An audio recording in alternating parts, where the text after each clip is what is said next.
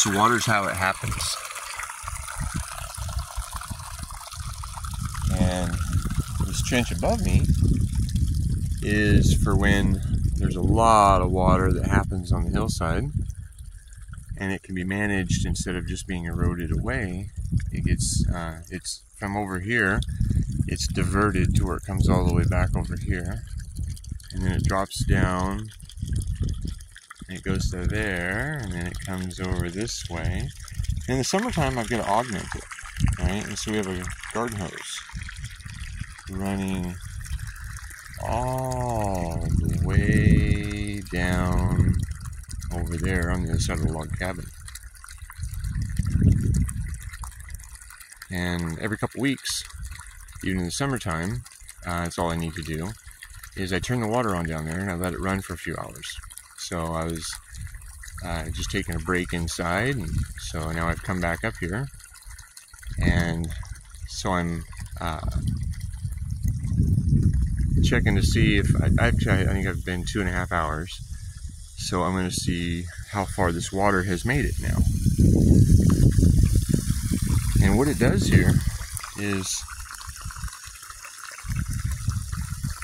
it just hits on the hill, and then water goes downhill, and that's the way water works, you know.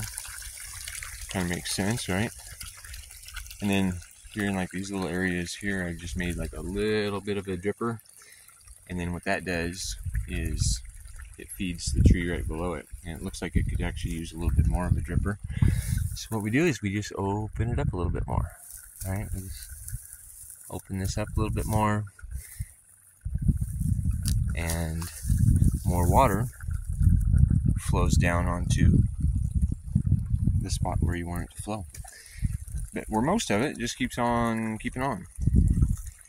And some trees didn't make it, so what we'll do is we'll use this space for other trees to be planted, right? And a couple of the trees they didn't make it, but these trees, they were they were out of the ground for a while before I got them planted, and so it was a little questionable as to how much I was going to transplant. But as you can see, some of them are doing just fine, and that makes me happy.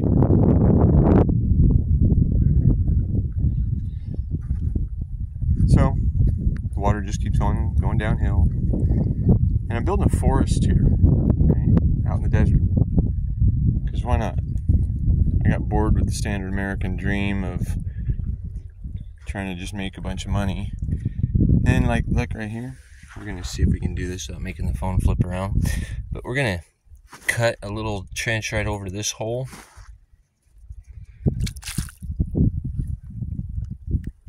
So that way it extends the water into another area a little bit more, right?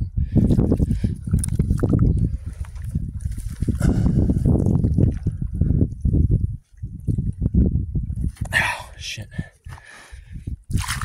should have brought a stick because my finger isn't as strong as a stick sometimes. So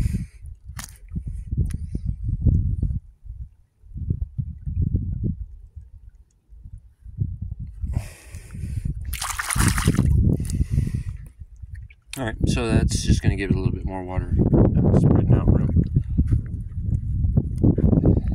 And got a couple more trees that have made it, and a couple more trees that have said, nope, sorry bro, you didn't do a good enough job for me to stick around. But water just keeps on going downhill. And it seems like these areas that I have that hold a little bit more water, you know, this is really nice because the desert floor out here is hot. I mean, my feet were kind of burning, you know, come walking up here.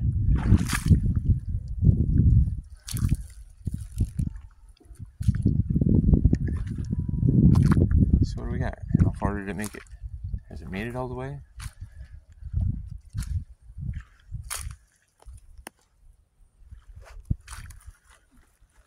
It's made it almost all the way. So it looks like 3 hours would be like the perfect amount of time to water all these trees.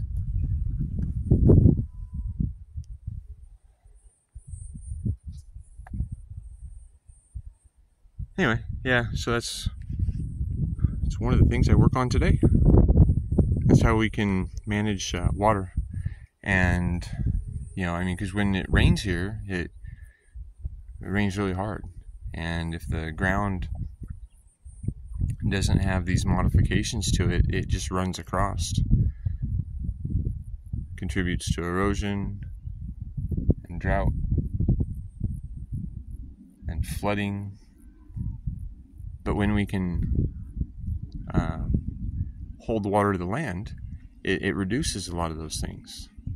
And it didn't really take that long. I mean, like, you know, me and one other person did most of this in, I don't know, maybe 6 or 7 hours. You know, we cut all the trenches and moved quite a bit of dirt and dug some holes and planted some trees, and we didn't even have any specialized equipment.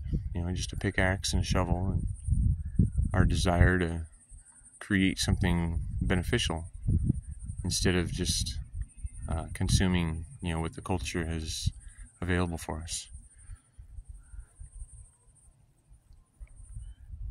Anyway, I'm going to take that rock out of there because it doesn't need to be in there, and maybe that would make these gosh, that's hot.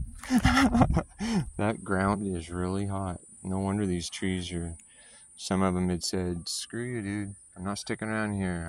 I don't live out in the desert, but if you give me enough water, if you treat me right, I'll be willing to grow for you, and then we can provide some shade, and I'll run my roots really deep, and we can make this work.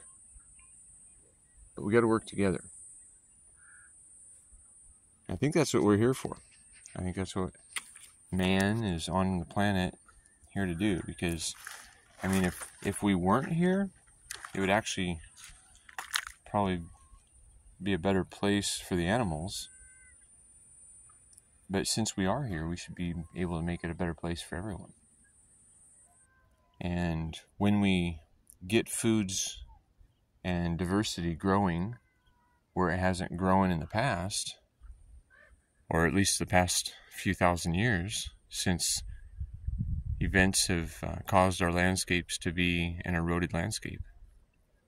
Because really, I think if people were here for millions of years, or even tens of thousands of years before you and I are playing on YouTube right now, I think that they didn't have the TV to be watching and the fat food to be consuming, and they were probably recognizing that if they held the water to the land, that they wouldn't have to go so far to gather berries or to have shade from trees. So anyway, I think by the time I get back down to the log cabin, this will be getting the water that it would like to have. And as it fills up these trenches here, you know, it's soaking down too. And where it's soaking down, it hasn't yet really started benefiting the area below it, but it will. You know, I trust that when we do things, if we do them with intention,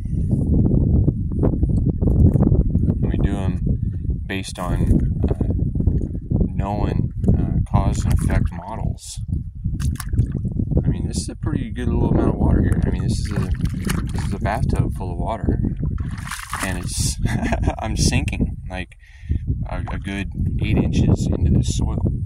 So I know that this is holding on to a lot of water right now.